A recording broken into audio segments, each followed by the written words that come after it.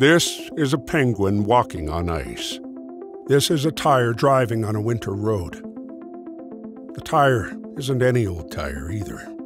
It's the Continental Viking Contact 7, built for winter. Notice how the penguin keeps upright despite the slick surface. Whoa there, that was a close call. Their toes are bumpy and ribbed, claws latched onto the ground when the terrain gets slippery. Features evolved over millions of years to provide grip. The features of the Viking Contact 7 weren't evolved, but engineered and made over 10,000 hours of research and development. It's a complex combination of chemistry and engineering. The three main elements that make a winter tire superior are grip performance, tracking stability, and traction and braking. So what keeps the tires rubber on the road? Like the penguin's feet on ice. When the weather becomes most foul, the temperature drops, and rain turns to sleet, turns to snow. Watch the thermometer. When it gets below 45 degrees Fahrenheit, or about 7 Celsius, the compounds of a tire physically change. Tires produced for every other season but winter become increasingly stiff and inflexible.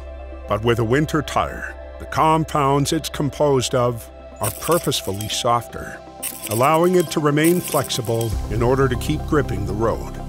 This is how the treads of a winter tire are able to splay and wrap themselves around the tiniest of bumps on cold pavement. We're talking a microscopic tiny, even on ice. When it comes to tracking stability, imagine the network of grooves molded into a tire. The treads we were just talking about.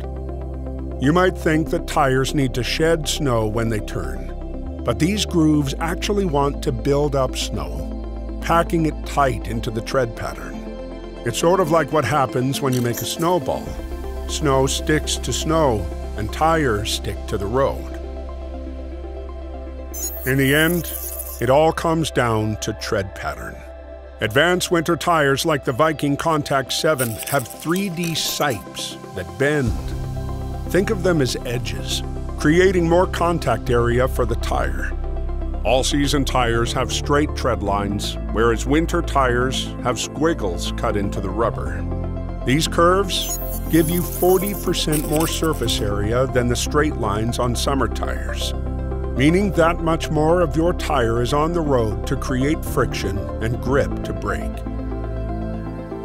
It's always cold where the penguin lives in the Antarctic tundra.